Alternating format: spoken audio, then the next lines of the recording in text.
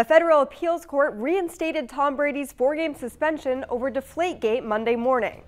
The ruling from the Second U.S. Circuit Court of Appeals reinstates the original suspension that was handed down by the league in May of 2015, which was overturned in September of 2015 by Judge Richard Berman. Now, the latest ruling instead sides with the league and finds the commissioner, quote, did not deprive Brady of fundamental fairness during the investigation.